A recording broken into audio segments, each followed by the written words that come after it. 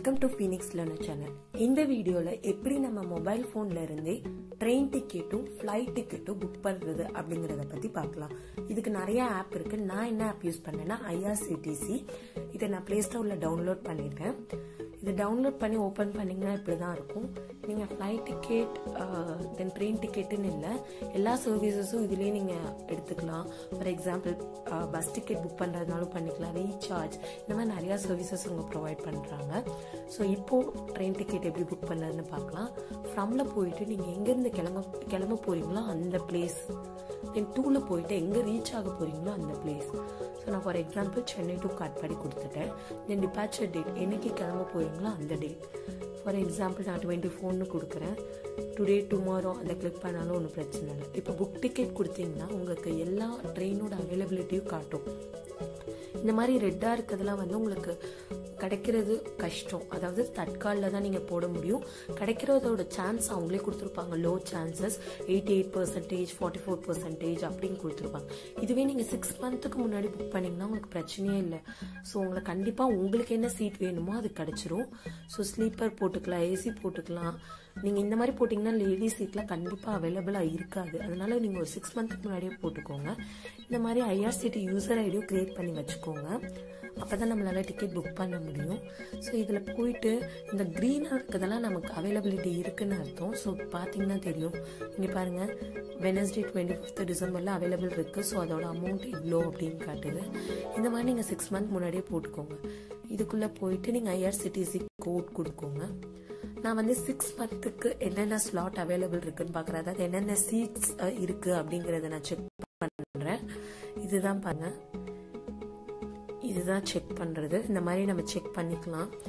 Mostly 4 month 5 month, at least 4 month 5 மந்த்க்கு முன்னாடியாவது book பண்ணிக்கோங்க.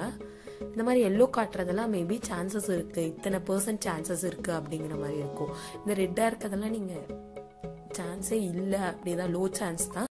So தட்காலில் தான் நம்ம புக் பண்ணணும். இந்த மாதிரி பண்ணிக்கோங்க. IRCTC கோட் கொடுத்துட்டு உங்களோட யூசர் ஐடி கொடுத்தீங்கன்னா உங்களுக்கு வந்து பேமெண்ட் ஆயிடும். நெக்ஸ்ட் புக் ஃபிளைட் அப்படின்னு இருக்கும். அதுதான் ஃபிளைட்டை நம்ம புக் பண்றது எப்படி அப்படிங்கிறத பத்தி பார்க்கலாம். இந்த புக் ஃபிளைட்குள்ள போயாச்சு. இதுலயும் லீவிங் பிளேஸ் என்னவோ அதை கொடுத்துக்கோங்க. ஃபார் எக்ஸாம்பிள் நான் சென்னை ஏர்போர்ட் கொடுக்குறேன். ஸோ சென்னை, எங்க போறேன் அப்படின்னா மும்பை. ஃபார் எக்ஸாம்பிளுக்கு நான் மும்பை கொடுக்குறேன். ஸோ மும்பை டேட் வந்து நீங்க இதுவும் அப்படிதான், உங்களுக்கு வந்து டேட் கிட்ட வர வர ரேட் அதிகமாக இருக்கும். இதே 4 மந்த் 5 மந்த் முன்னாடி போட்டிங்கன்னா நார்மல் ரேட்ல தான் இருக்கும். ஸோ நான் சும்மா அடல்ட் 2, தென் சைல்டு 3 அப்படின்னு கொடுத்துக்கிறேன். எக்கனாமிக் கிளாஸ், பிஸ்னஸ் கிளாஸ் எது வேணுமோ நீங்க சூஸ் பண்ணிட்டு சர்ச் ஃபிளைட் கொடுத்துக்கோங்க. கண்டினியூ வித் ஒரிஜினல் சர்ச் கொடுத்தாச்சு.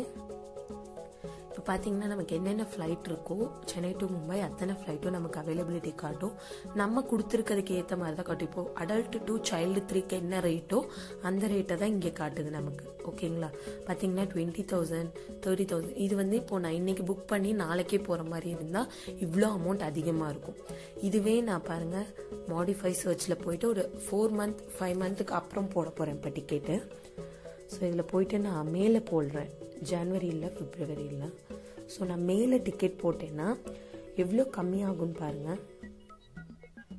ஸோ இப்போ பார்த்தீங்கன்னா 5 பேருக்கு சேர்த்து ரொம்பவே ரேட் கம்மியாக தான் நமக்கு காட்டும் ஃப்ளைட்டோட ரேட். நீங்கள் ஃபர்ஸ்ட் இன்னைக்கு போய் நாளைக்கு கொடுத்தா 30,000, 40,000, 50,000லாம் காட்டும். ஸோ இந்த மாதிரி நீங்கள் 4 மந்த்துக்கு முன்னாடி போட்டிங்கன்னா பாருங்கள் 13,000 தான். 5 பேருக்கு வந்து பார்த்தீங்கன்னா 13,000 தான் காட்டுது. ஸோ இதுவுமே நீங்கள் ஏர்லியராக புக் பண்ணிங்கன்னா உங்களுக்கு அமௌண்ட்டும் ரெடியூஸ் ஆகும். அதே சமயத்தில் பார்த்தீங்கன்னா நமக்கு ட்ராவலிங் ஷெட்யூலும் கரெக்டாக இருக்கும்.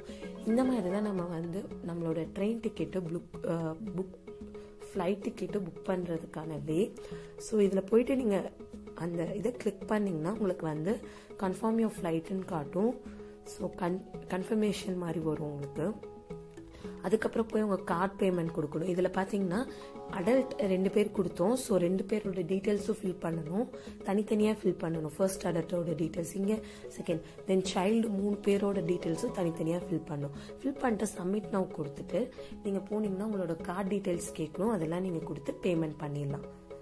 ஸோ நீங்கள் புக் பண்ணி முடிச்சோன்னே இந்த மாதிரி ஒரு கன்ஃபர்மேஷன் டிக்கெட் டிக்கெட் வந்து உங்களுக்கு வரும். இது நீங்கள் பிரிண்ட் எடுத்து கையில் வச்சுக்கோங்க. இது வந்து ஃப்ளைட்டுக்குரிய கன்ஃபர்மேஷன் மெயில். ஸோ இதெல்லாம் வச்சுக்கோங்க கையில். ஸோ நீங்கள் அங்கே ஏர்போர்ட் போனோடனே உங்களோட போர்டிங் பாஸை நீங்கள் எடுத்துக்கலாம். இந்த மாதிரி தான் வந்து நம்மளோட ட்ரெயின் டிக்கெட்டும் ஃப்ளைட் டிக்கெட்டும் புக் பண்ணுறது. இந்த வீடியோ உங்களுக்கு பிடிச்சிருந்ததுன்னா மறக்காமல் ஷேர் பண்ணுங்கள், சப்ஸ்கிரைப் பண்ணுங்கள், பெல் ஐக்கானை கிளிக் பண்ணுங்கள். தேங்க்யூ.